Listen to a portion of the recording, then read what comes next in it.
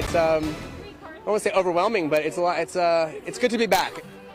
After suffering a 2-year shutdown because of COVID-19, a longtime Irish pub in Berkeley uses St. Patrick's Day to celebrate its comeback. Good evening. I'm Julie Hayner. And I'm Christina Rendon. Crowds keep the Starry Plough pub busy tonight, something that they have not done in years. KTVU's Alyssa Harrington has been mixing it up with people excited to celebrate St. Patrick's Day at the Berkeley favorite. She joins us now live with a look at how people are celebrating now that COVID restrictions have been eased.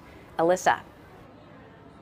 That's right. The Starry Plough has been here at the intersection of Shattuck and Prince Street in Berkeley for almost 50 years. As you can see, there's a good crowd here tonight. At one point, the line was going about halfway down the block. Now, owners tell me that it has been a challenging 2 years, but seeing so many familiar faces tonight makes it all worth it.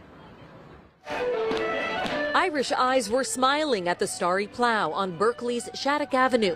The longtime family-run pub hosted its annual St. Patrick's Day event, one that has been on hold for 2 years. It was definitely a trip. I never thought we'd be closed for this long. Manager Shaheen Naima said the pub abruptly closed on this very day back in 2020 because of the pandemic and the shelter in place. We were going to open a few times, but then there was another outbreak and another outbreak, and I was just like, you know what? I got my parents, their health wasn't that great, and I was just like, let's just hold off. Now, many people have been vaccinated, mask mandates have been lifted, and case numbers have significantly dropped. Owners say they feel good about inviting people back inside, but still plan to check vaccination status at the door. It's a big deal. It's a lot of work, but it is a big deal, and it's so great to see everybody.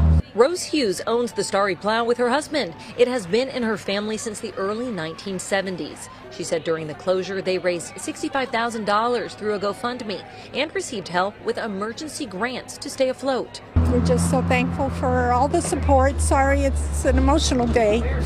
Yeah, but we're good.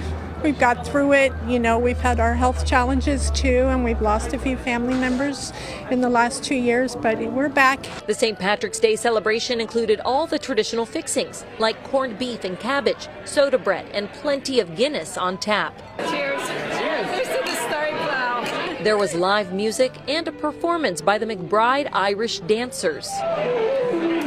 It's amazing. I've been so worried that they weren't going to open up. Bar patrons we talked to said they were thrilled. This neighborhood staple is back in business. They say it feels more like a community than just a bar. It's been so sad the last 2 years because we drive by all the time. We see the padlock on the door and we just don't know. We're like, oh, I hope they open again.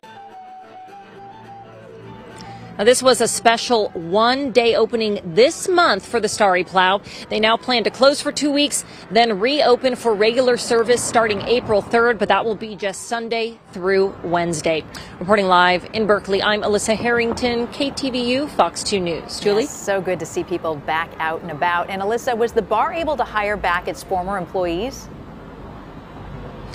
They told me that tonight they were able to get their former bartenders to come back for the event, but at this time the only full-time workers are the members of the family. They say that they will slowly start to hire staff and hire a booking agent, and then again hopefully get back to 7 days a week at some point. All right, Alyssa, thank you.